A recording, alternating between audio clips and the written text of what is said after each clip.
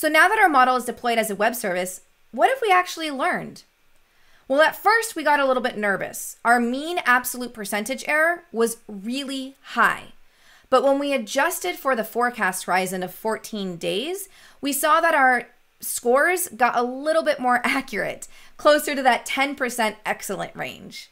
When we visualized that in a different way, we could see that day 3 was probably not a good day to make forecasts, but day 14 yielded some pretty accurate predictions.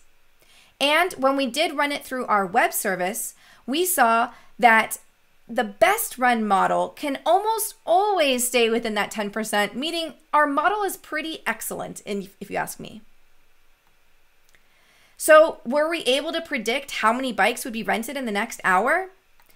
Well, we changed it to the next 2 weeks, but to be honest, that probably makes a little bit more sense anyways. I mean, I do need to physically drive those bikes around town.